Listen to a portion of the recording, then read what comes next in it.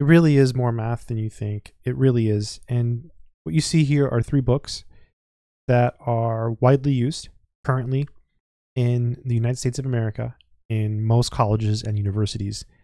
And it really is a lot more math than you think. As a person who collects math books, I get a good sense, not a perfect sense, but a good sense of what's found in old math books and what's found in newer math books like these. And certainly I think that in newer math books like these, a lot of the rigor has been lost, but not all of it. These certainly have some very rigorous elements.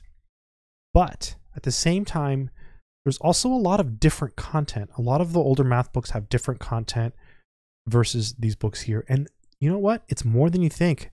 These books have more math than you think.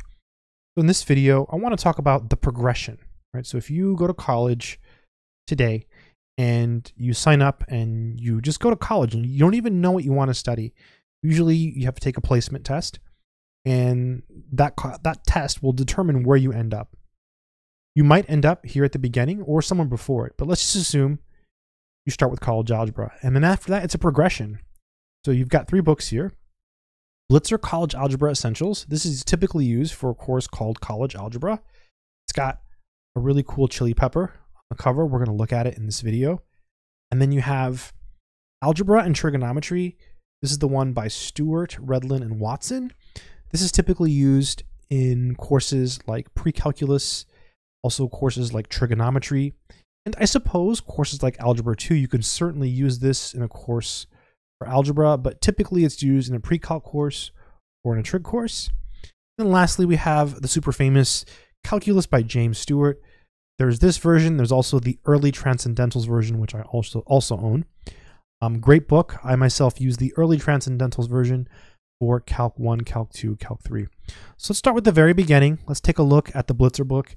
And this is a book that you would use if you were to take a college algebra course here in the United States, in college. And you would cover quite a bit of the material. I'll actually show you what you would cover at most schools in this video. So 2nd edition, it's an older edition. This book is widely available. All of these books, by the way, are widely available.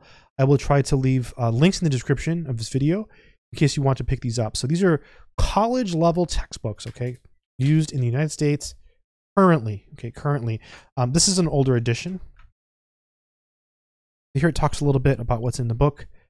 Fundamental concepts of algebra, equations and inequalities. So really basic stuff, but it doesn't seem so basic when you're studying it, right? It's pretty tough. Students have a really hard time with this material. Functions and graphs, polynomial and rational functions. This is a killer here. Exponential and logarithmic functions. This causes major problems. When I took this class, because I took college algebra, I did not understand logarithms. I failed the test. In fact, I got a B in the class because I completely failed the last test, which was on logarithmic functions. I just did not understand them. And I studied so hard. So I sometimes think that, that's just life. That's what happens to some people sometimes. But eventually I got it though. So, if at first you don't succeed, try again. Systems of equations and inequalities. And then here it has shaded chapters available in Blitzer College Algebra 4th edition. I see. So you don't get these. You don't get these chapters unless you get the regular college algebra, I believe. So yeah, doesn't seem like it goes that far. Interesting. So this book has nice explanations, has good explanations, good examples, good exercises. You get answers to all of the odd problems with all 3 books.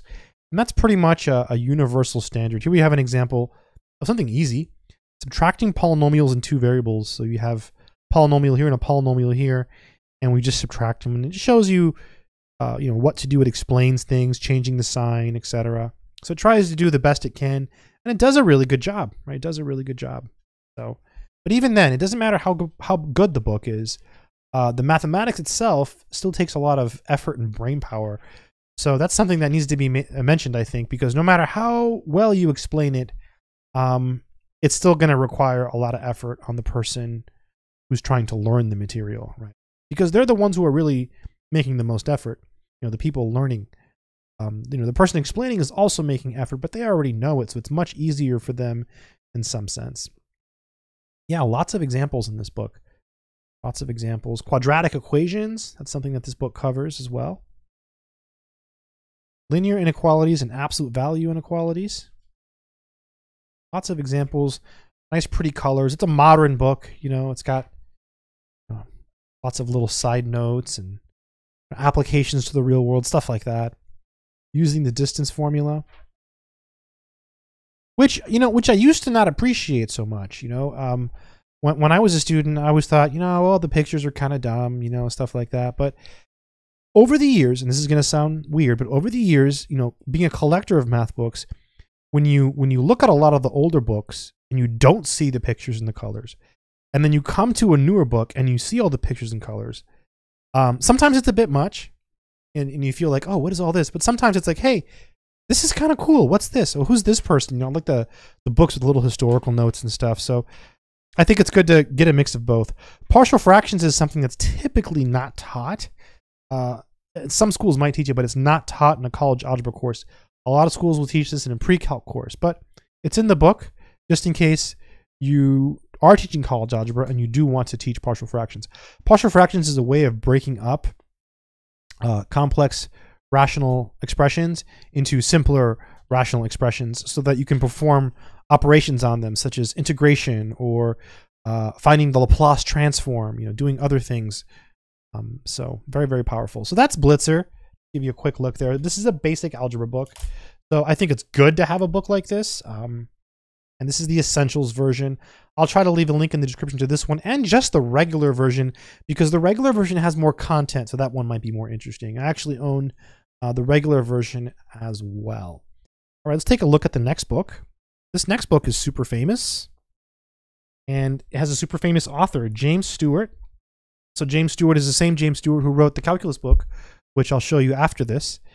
And he was a Canadian mathematician, and I'm pretty sure he became a millionaire because of his math books. He's one of the few people who, became a millionaire from writing math books. Who does that? Like, who becomes a millionaire by writing math books? James Stewart does, right? The legendary Canadian mathematician. So this book is called Algebra and Trigonometry, and this book is used in the US for courses such as pre-calculus or courses such as trigonometry. And I suppose it could also be used for a course such as algebra. I'm sure it is, but most of the time it's like a pre-calc course or a trig course. And those are courses that are prerequisites in college before taking Calculus 1. So here it talks a little bit about the content. So a lot of this stuff was in the Blitzer book. So it's a lot of rehashing the same material. And a lot of instructors will say stuff like, well, I don't see why we have to teach it twice. You know, we already taught it in college algebra. Why do we have to go over it again? It's because people are human beings and people forget. It's a lot of mathematics in these books. It really is a lot in these books. I mean, it might seem easy. You might be watching this video. You might think, oh yeah, I know all that stuff. Do you? So, right? I mean, do you know everything in this book? There's a lot of material here. There's a lot of examples. A lot of the exercises are a little bit more challenging than other exercises. Even though it's basic undergraduate level math, there is a lot here. I think you don't really learn it well until you start teaching it. And I think that's why sometimes, you know, if you're a student and you're looking at your teacher and you're thinking, oh, my teacher, they're supernatural. They know so much math. It's because when you teach it, you really have to know it to explain it, right?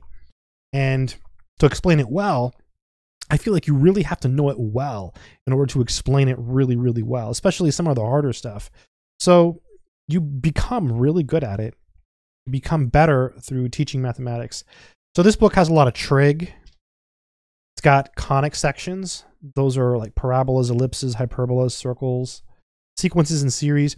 This is a section that's not typically taught as much. Accounting and probability might be a section that you don't normally see if you were to take a class in pre-calc or trig. So this one has answers to all of the odd problems. This one has little interesting applications, which I've looked at some of these applications. I think they're really interesting. I was looking at one on modeling tides, which I thought was quite interesting. So if you are in the ocean, the tide rises and falls. You can use trigonometric functions to model the tides. So I went on the internet to some government website and I got all the data from the tides and I created a trig model with this book. So I was like, that's really cool. I forgot what section it's in. I guess I could find it. Let me find it for us. Here it is. This is what I was talking about. This is focus on modeling fitting sinusoidal curves to data. So the example they give you is they give you the deaths and the times, and they plot it. And so you see it kind of looks like a trigonometric function. So on the next page, they give you a step-by-step process for creating a mathematical model based on that data. And it just goes through all the steps. And I don't know if you could see it. Let me zoom in here. Just pick up the book and show you. So there's the model there. Y equals A times the cosine of omega times t minus c plus b. And it goes through, shows you how to find everything step by step. So what I did is I took some data from a government website that showed the actual tides of the ocean near a location that's somewhat near me. And then I followed these steps and I created a model based on that data. And I was like, that's really cool. So it works, you know, it's kind of fun. Kind of fun. Yeah, trigonometric identities. This is something that people really struggle with too. So this is a great book for self-study. Look at all of these exercises. So compared to older books, you know, these newer books give you tons of exercise, tons and tons and tons. Yeah, I just wanted to make this video where I talk just about new books, because I'm always making videos on really weird old books that you know, you can't even find anymore. So I thought I should make one on just like the modern progression of things, you know, how to actually progress through college level mathematics. And then here we have the last one I wanted to show you. So this one is called Calculus, and it's by James Stewart. I've talked about this book before. So this book is used to teach or to take Calc 1, Calc 2, and Calc 3 in the United States. So 3 courses with this book, 2 courses with the previous book, and then 1 course with the college algebra book. That's 6 courses.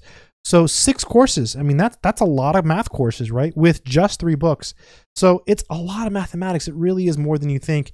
And when you take one of these courses, you know, you don't really learn everything. It's just not possible. Even if you cover everything, you're not going to learn it. I mean, it's just too hard for most people.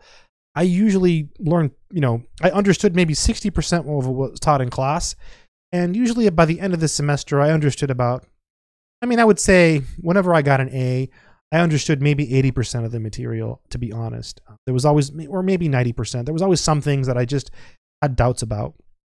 So this book has the standard topics that are taught in the US for Calc 1, Calc 2, and Calc 3. It's also used in Canada. James Stewart was a Canadian mathematician, so I'm pretty sure this is used in Canada. And I know this book, they have it in Spanish. I've seen it in Spanish. It's used in other countries as well. And it goes all the way through single variable calculus to, you know, multivariable calculus. And it finishes, well, it's got some second order differential equations here, which typically aren't covered in a calculus course. So despite this being in the book, I don't think most calculus courses cover this topic. But it does talk about vector calculus at the end. In particular, it talks about Stokes' theorem and the divergence theorem, which most calculus courses nowadays don't get that far. Some schools have a calculus 4, and they use that to treat or to teach the later chapters. This book, just like the others, has answers to all of the odd problems. It's a very well-made book, by the way. All of these books are well-made. They're not cheaply made. Like, they feel like they're heavy-duty. These books are expensive. This book, new, it's probably over $200. I don't really know, but that's usually how much they cost new. This one, I'm not sure if I got it new. I have purchased some new books, but you know, it's been a lifelong collection for me. Lots of good examples, lots of good explanations. It's not a perfect book. No math book is perfect. I use the early transcendentals version of this book, which basically just introduces the transcendental functions earlier, like the logarithmic function. So here it's introduced in 7.2. So in other books, you know, the early transcendentals one introduces it earlier. Tons of exercises. Some of the exercises so you can see. So tons of practice. A great book if you're trying to prepare for something, for like an AP calculus exam or anything, any type of exam situation where you need to get good at calculus. It's worth having a big calculus book. It doesn't have to be the Stewart book. There's other good ones like the Larson book. A lot of people like that one better. So that's a good book as well. Those are 3 books for learning mathematics, and really it's a lot more than you think. It's a lot more math than you think. These 3 books cover 6 courses in mathematics in the US, and they just have a lot of math. So I think it's worth knowing math and learning about some of this stuff. It's really cool. Anyways, hopefully you've enjoyed this video. Until next time, good luck.